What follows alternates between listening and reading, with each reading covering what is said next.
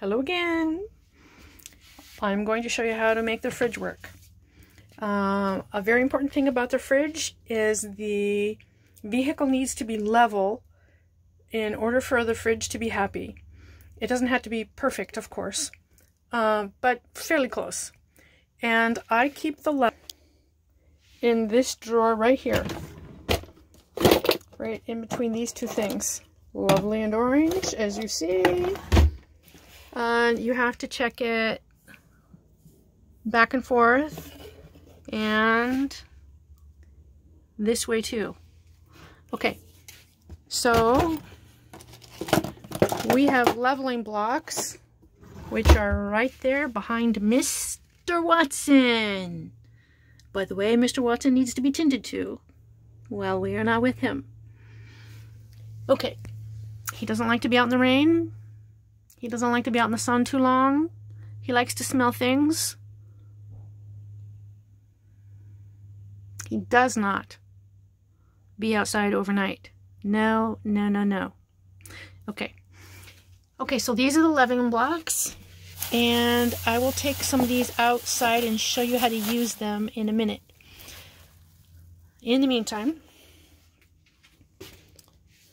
refrigerator, freezer, as you can see. If you're having a hard time getting things to be cold enough, propane is more efficient than plug-in power, and plug-in power is more efficient than DC. We only want to DC when you're driving down the road.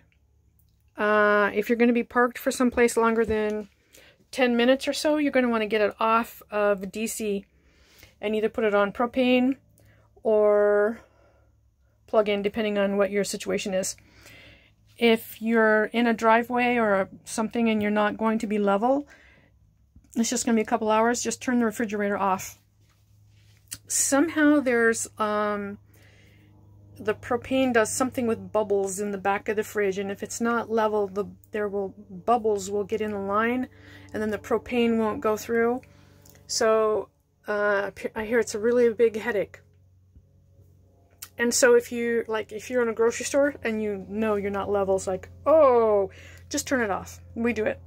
We turn it off for 3-4 hours. And as long as we don't open it, I feel pretty good about that. I don't want the bubbles, so I mean, you don't have to freak out about it, but you just have to be aware of it. And you have to remember what you have the refrigerator set on, of course.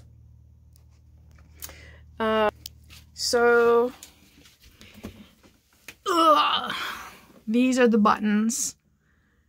So you always have to set it. So right now I have it on 3.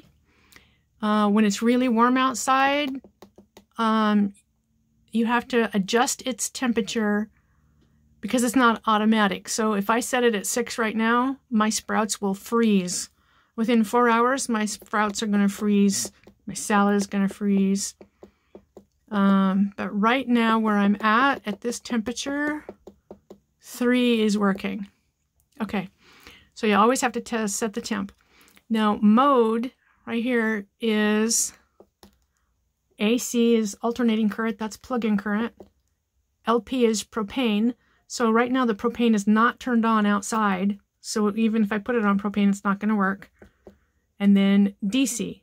So we put that on when we're going down the road. But right now I'm okay, this is, I don't remember what this is.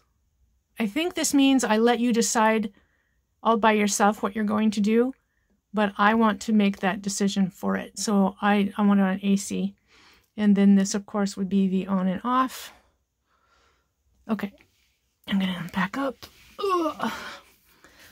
Other than that, it holds a ton, just a ton of stuff. I can get 7 heads of cabbage and chocolate milks for Daddy, and it holds just a ton, as does the freezer. I'm trying to empty everything out so there'll be literally nothing in here, and I'll get it cleaned out for you for when you come. It can hold 2 cases of frozen veg and fruit for Daddy, etc. Okay, so something that happens is sometimes you'll turn the propane on outside, and I'll show you how to do that in a minute.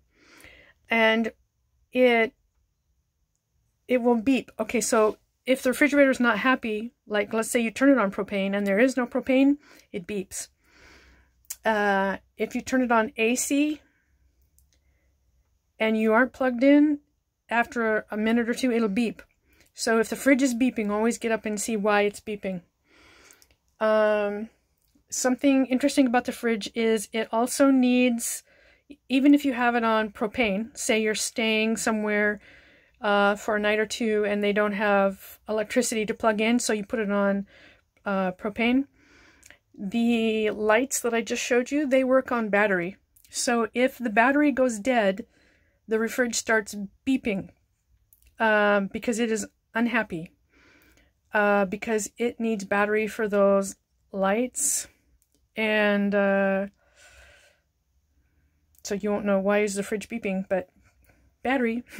Okay, so sometimes when you push propane and you have the propane on outside, the propane doesn't go through the line. So to make the propane go through the line, so if you have a problem with it, this thing gets dirty. I hardly use it, but stuff gets down here. Anyway, you turn the stove on, and the matches, I think they're in the third drawer down. Yep.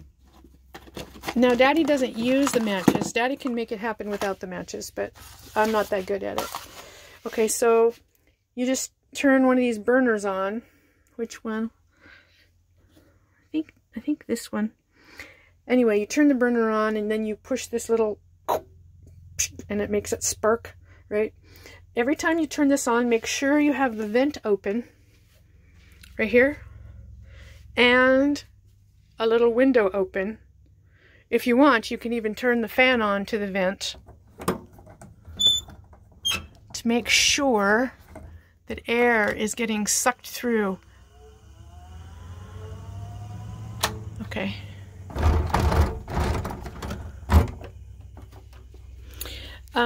So let a burner run for 1 to 2 minutes, and then try starting the refrigerator again.